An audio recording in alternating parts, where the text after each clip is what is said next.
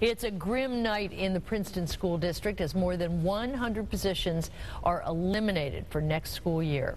Hundreds of Princeton teachers packed the high school auditorium as board members cut 104 positions, including 68 teachers. Teachers lined up outside the auditorium holding signs to show board members they are not just a number but a name.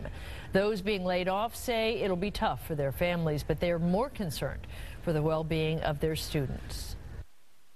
It's more than a number. These are more than just bottom lines. This isn't a product. These are children with names and aspirations and dreams that may not have a chance to be realized or nurtured the way that they deserve.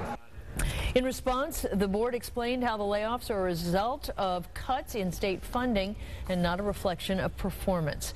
Board members encourage those in the district to contact their local legislators and let them know the impact of their decisions to cut funding to public education. New at 11.